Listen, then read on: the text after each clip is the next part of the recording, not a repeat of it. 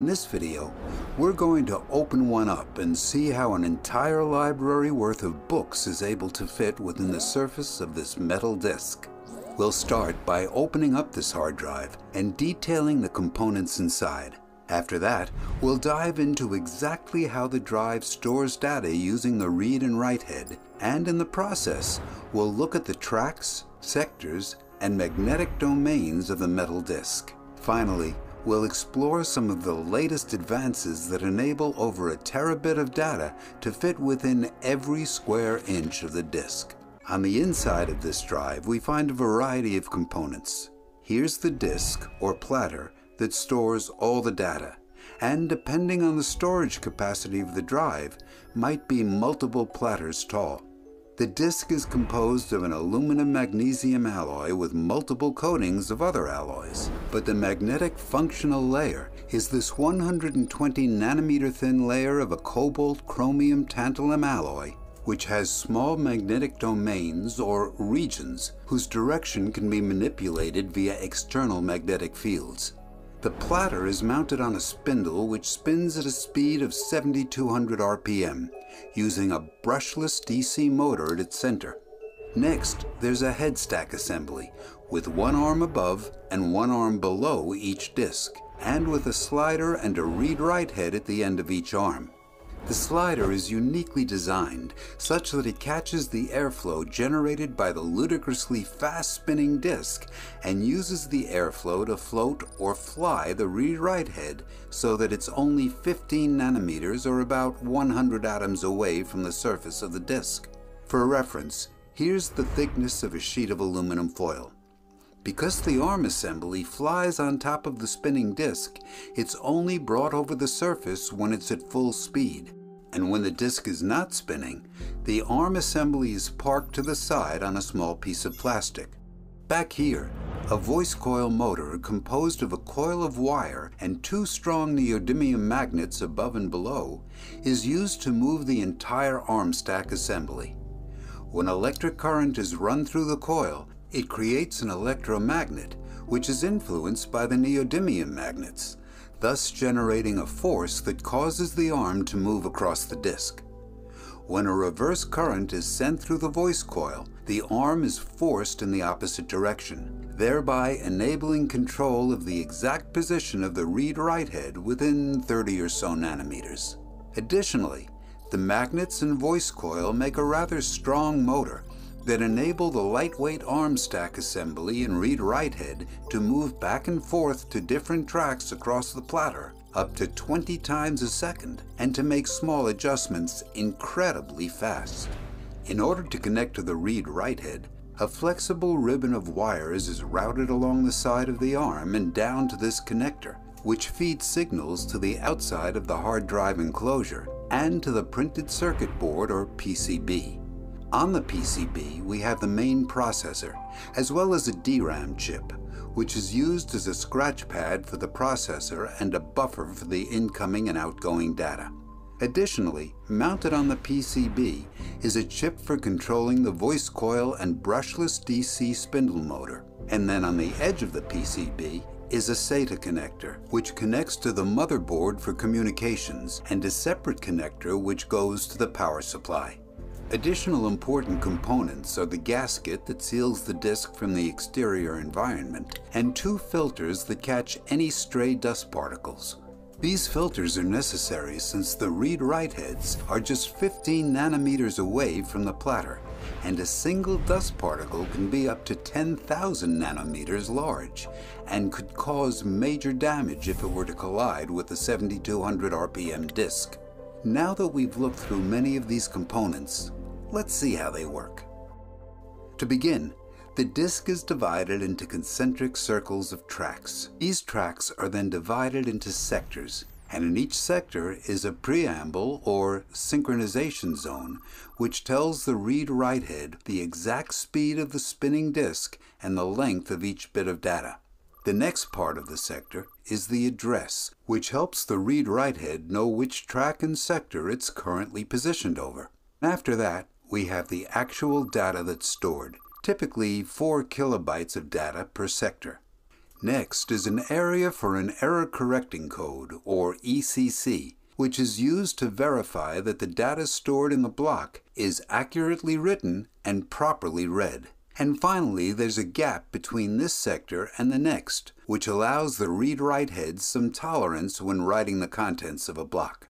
Now let's zoom in on the read-write head and the disk to see exactly how data is written and read. Writing data to the disk is done by manipulating the direction of magnetization of a localized region or domain of the cobalt chromium tantalum layer in the disk and forcing the region to be magnetized in the up direction or the down direction. This tiny magnetic domain or region is around 90 by 100 by 125 nanometers, and when magnetized, all the atoms will have their even tinier magnetic north-south poles pointing in the same direction. In order to magnetize a single domain, which is equivalent to writing a single bit of data, a current is applied to a coil of wire at the back of the write head, thus creating a strong magnetic field back here. The magnetic field is channeled through the write head and focused into a small point at the tip, and then jumps across the 15 nanometer air gap and into the disk. When the focused magnetic field passes into a single domain of cobalt chromium tantalum, all these atoms are forced to align their tiny atomic magnetic fields with the applied magnetic field from the write head, thus turning the small domain or region into a permanent magnet. The key is that even when the write head is moved away, the direction of the magnetic domains in this layer of the disk is maintained for years, and they emit a permanent magnetic field which can be repeatedly sensed by the read head every time you read out the data stored in this sector.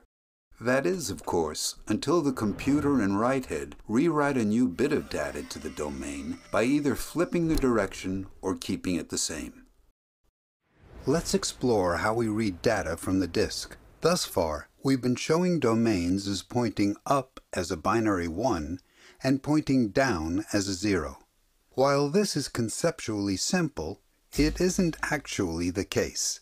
Rather, the read head is designed to detect the changes in orientation for magnetic domains pointing in one direction, and then the adjacent domain pointing in the opposite direction.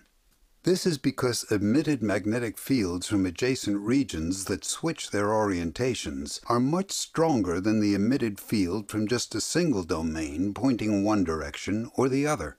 Therefore, each change in magnetic domain pointing in one direction to the opposite direction is assigned a 1, and an absence of a transition from one domain to the next is assigned a 0. Therefore, the write head would record a binary sequence of 0011, 0010 like this, or a sequence of 1101, 1110 like this, where the 1s are changes and the 0s are lack of changes. So then, what's inside the read head that detects these magnetic fields? Well, inside is a multi-layer conductive material composed of alternating layers of ferromagnetic and non-magnetic materials. This multi-layer material has a property called giant magnetoresistance, or GMR. And put simply, it's a material that changes its resistivity depending on the strength of magnetic fields that pass through it. Therefore, using GMR, it's a simple matter of just measuring the resistivity. And when there's a low resistivity, that means there are strong magnetic fields below the read head, resulting from a change in domain orientation, and it's a 1. There's high resistivity and no change, it's a 0. However, this poses the problem of how a string of dozens of non-changing domains can result in an ambiguous number of zeros. To fix this, in each sector, the preamble is simply a set of alternating domains and is used to set the size of each domain. And then the error correcting code at the back of the sector is used to ensure no data is lost. Next, we're going to explore some advancements in hard disk drive technology that improve the areal density, which is the number of bits that can fit within a given area. In this graph, you can see how areal density has increased by over 50 million times throughout the past 60 years. However, perhaps more important is that the cost to store trillions of bits of data has dropped by over 100 million times. Just imagine, if we were to time travel this hard drive back to the 1960s, it would be worth over $4 billion. 22, it costs less than $40 and is far faster and more reliable than the disk drives from the 60s.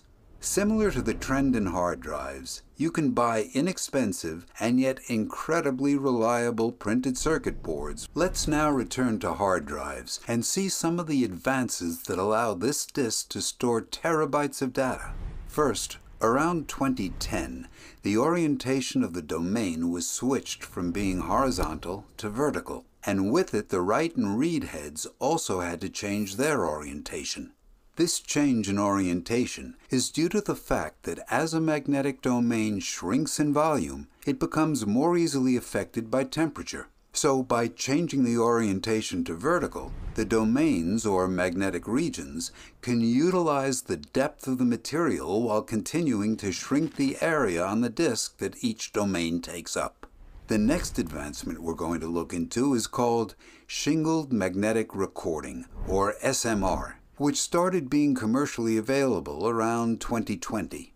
Before shingled magnetic recording, hard drives typically used the technique classic magnetic recording, or CMR, where the tracks of data are 90 nanometers wide and have guard bands on either side of the track.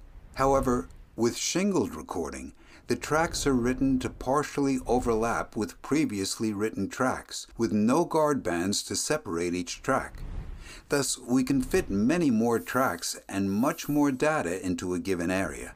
Note that the read head is much smaller than the write head, and as a result, one shingled track can be reliably read at a time. The issue, however, is that if you write over a track, and the upper track of shingled data is still good or valid data, the drive will first have to read and store that valid data in the DRAM buffer, and then write both the lower track of new data and the upper track of valid data.